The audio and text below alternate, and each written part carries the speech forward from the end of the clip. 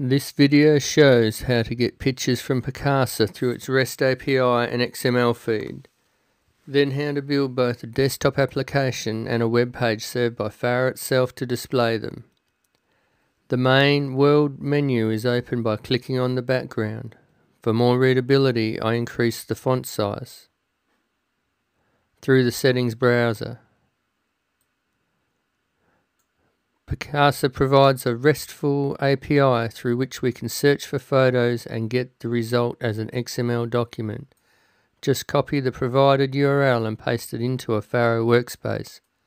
A workspace is used to dynamically evaluate Smalltalk code. Let's search for 5 photos of lighthouses. ZEncline allows you to build, execute and process HTTP requests. The XML feed is successfully retrieved, but it's not easy to examine it as a raw string. Pharo doesn't have any built-in XML parser, but we can easily install one from the configuration browser. The configuration browser installs metachellar configurations which describe groups of packages and their dependencies for each version of Pharo. Once done, the XML DOM parser class is loaded into Pharo and we can use it to parse the XML feed. Pharo comes with awesome debugging tools. Using the Explorer, we can browse the entire object graph, which makes it easy to inspect the hierarchy of XML nodes. Each photo is described by an entry tag, which contains a title tag and the URL in a source attribute of the content tag. From the inspector, you can access the class definition of any object using the Browse class menu entry. The default class browser is named Nautilus. It offers a large range of tools to browse and modify classes.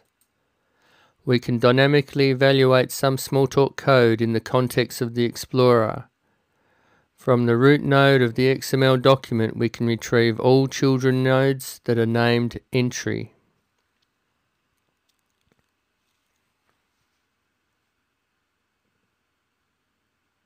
The keyword self is bound to the object that is selected in the Explorer. Here, self is the object that holds the title element. Now it's the entry element.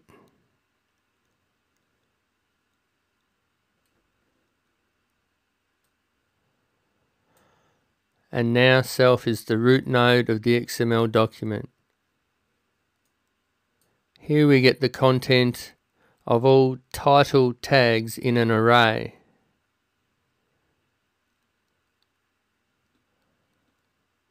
Let's do something similar to get all the photo URLs.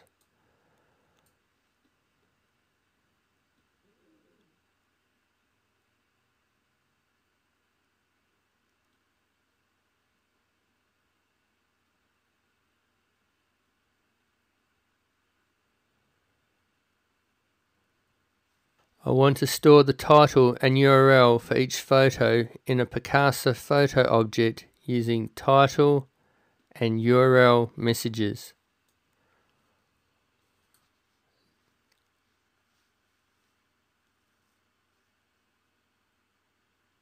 The Picasa photo class doesn't exist yet,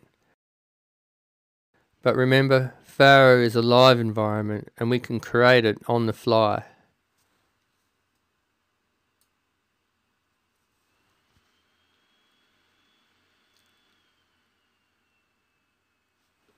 The Picasa photo class will be stored in a new category named Picasa. Done. But now Pharo opens a debugger because the title method doesn't exist yet for Picasa photo. Again, we can create this on the fly. Methods are grouped into protocols for easier method browsing. Your name will be used to track authors of changes, like in a version control system. Implement the method directly in the debugger without stopping the evaluation. Pharo also automatically detects missing variables and adds them when you choose to. The Picasa photo class with title message is here. You can browse it.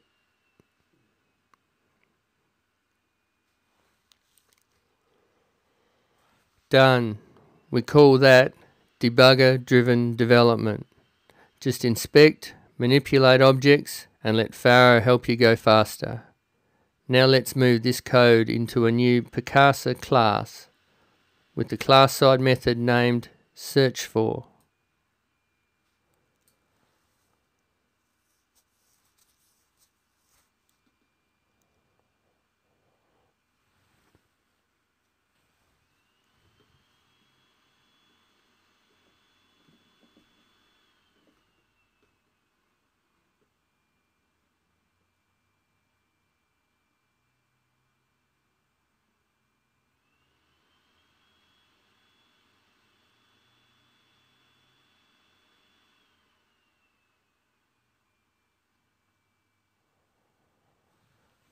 The comma message is used to concatenate two collections, and string objects are collections of character objects.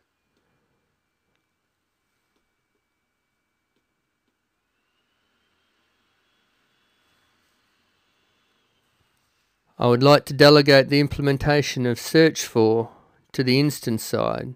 Pharo comes with powerful refactoring tools that help me do that.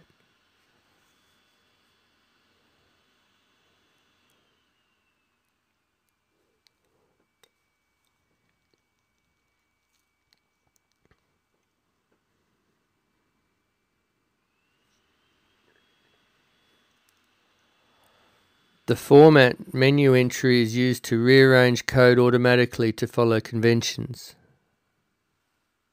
Let's extract this code into a new method using extract method refactoring.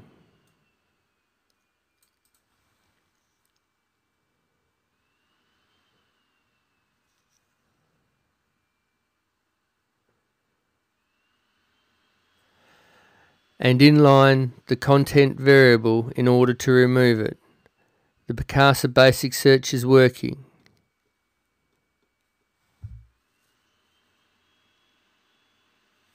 Now let's display the photos in a Morphic window. Morphic is the graphic system used in Pharo. On top of Morphic, UI theme and polymorph, builders help to easily create graphical applications. The new row method of the class T-easily themed and new column method arrange morphs horizontally and vertically.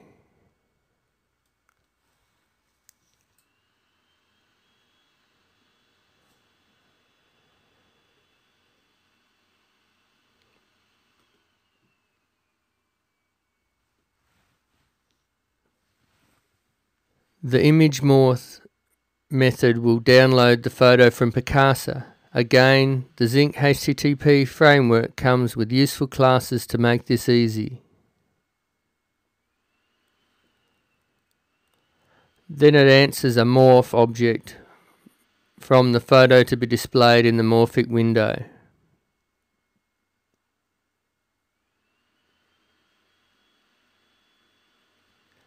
But it would be better with scroll bars.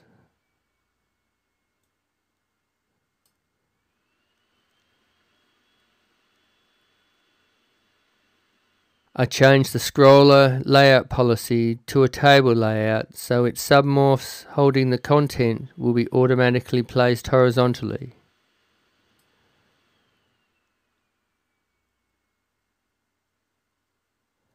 I'd like the size of the window to be 600 pixels square. Oops, syntax error.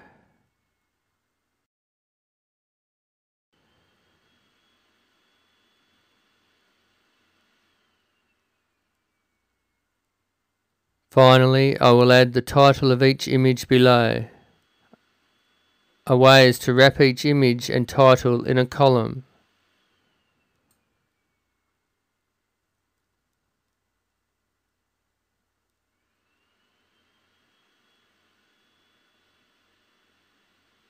The title method does not exist yet for Picasa Pharo. We create this after the error and continue execution. See how Pharo proposes the default implementation? Now we're done. The last part of this tutorial shows how to create and serve a web page that will display the result of a Picasa search using Zinc HTTP components.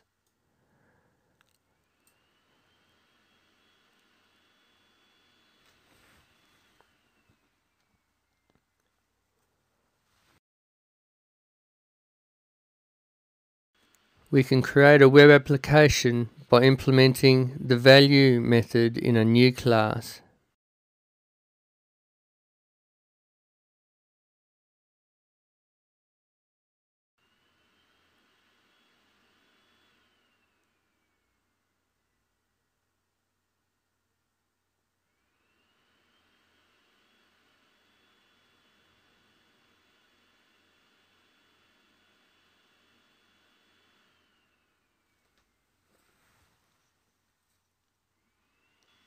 And map a URL subpath to an instance of this class using the method zn default server delegate message map to.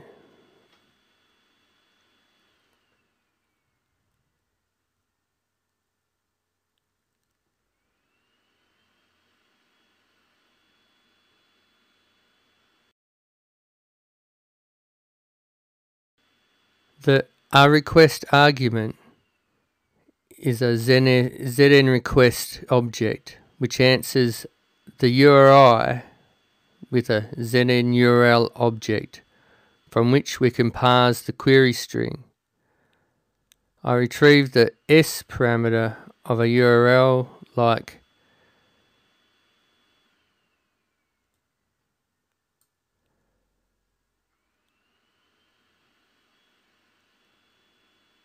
now let's build a method that we will compose the HTML response.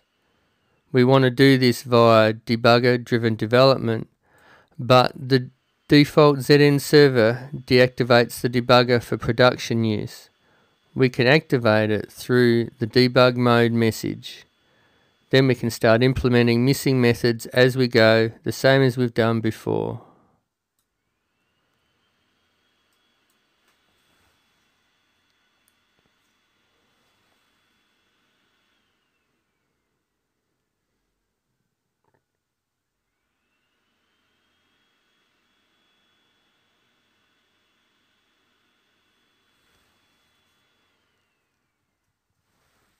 The stream contents method is used to build a string through the text string object that offers better performance than simple concatenation.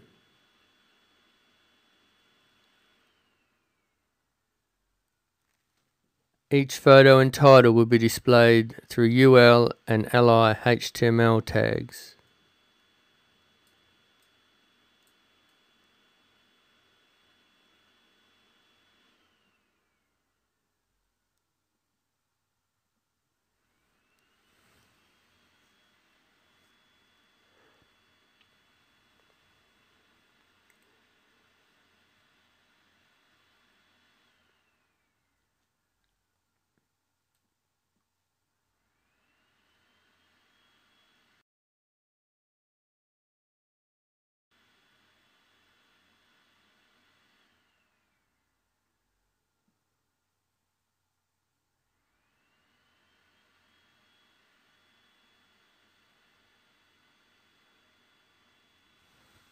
Note the web browser is still waiting for the response while implementing the method in the debugger.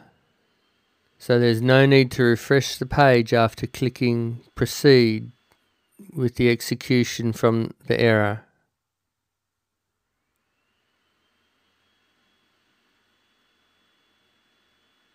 So it's time to enjoy Pharo.